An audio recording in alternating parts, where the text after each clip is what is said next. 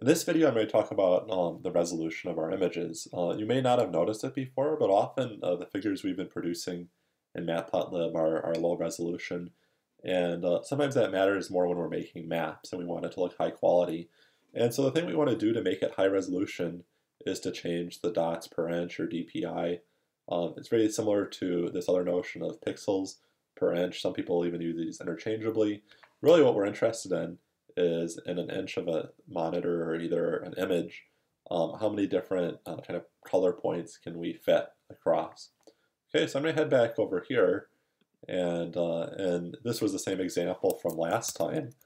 And what I can do here is I can look at the figure that I have from this. If I say fig equals ax.get figure, right? So the figure is the thing that contains the axes subplot. I can take a look at the DPI of that image, and I can see it's 72, which is relatively low resolution. And it's probably hard to see in this, but this is not a great quality image. So what I can do when I'm saving this figure is I can set what that is. So let me save two versions of this. I'll say, figure.save figure.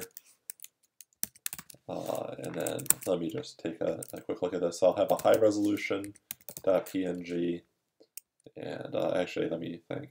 I'm spelling this wrong. Save fig. There we go. And I can specify what the DPI is. So for the DPI, the high one, maybe I'll say I want to have 300 dots per inch.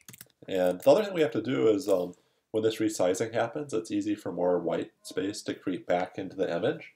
And so what I would like to do is to say, let's trim that space around it. So I'm going to say bbox inches equals tight, and let me run that. I'm going to create another version which is small. So this time, or poor resolution. So this time I'm going to say low, like this. I'm going to create these two versions.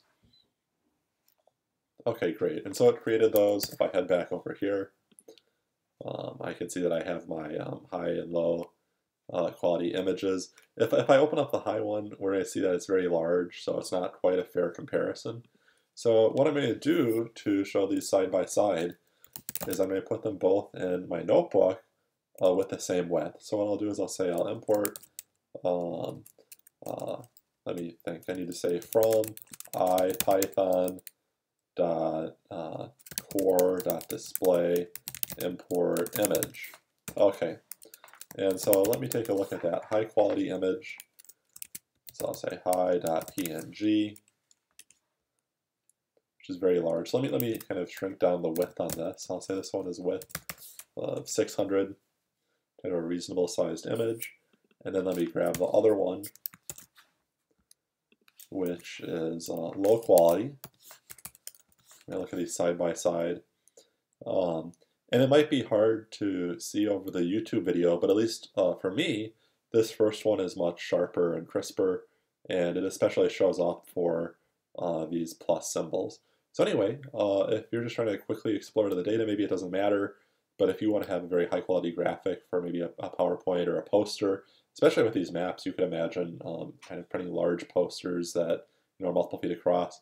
You'll definitely want to crank up the DPI when you're saving it.